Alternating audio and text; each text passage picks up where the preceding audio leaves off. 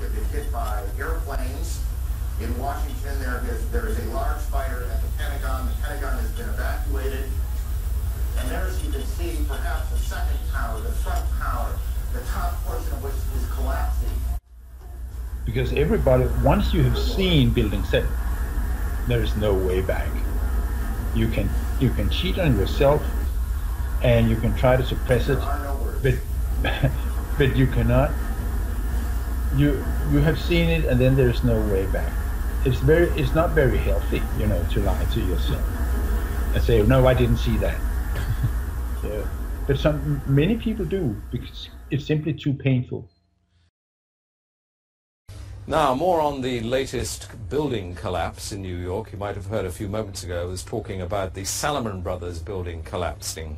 And indeed it has. It seems that this was not a result of a new attack. It was because the building had been weakened during this morning's attacks. We'll probably find out more now about that from our correspondent Jane Stanley. Jane, what more can you tell us about the Salomon Brothers building and its collapse?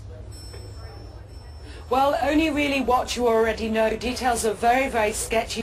As you can see behind me, the Trade Center appears to be still burning. We see these huge clouds of smoke and ash, and we know that behind that there's an empty piece of what was a very familiar New York skyline, a symbol of the financial prosperity of this city, but completely disappeared now, and New York is still unable to take on board what has happened to them today.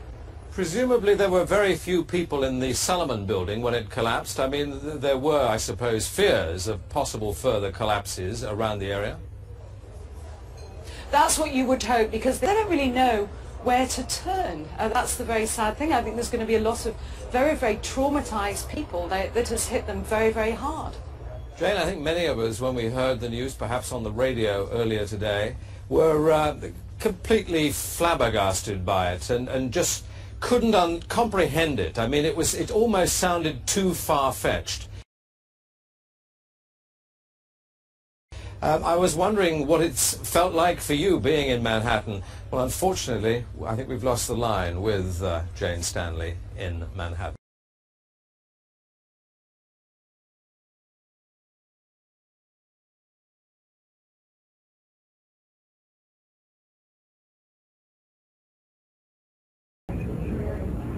Now, here we're going to show you a videotape of the collapse itself. Describe that. Now we go to videotape, the collapse of this building.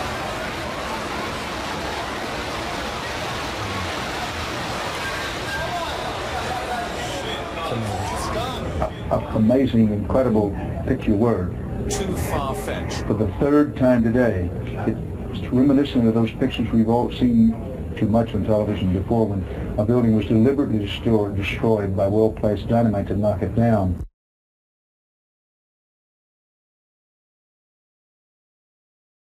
See what you see and not what you're supposed to see.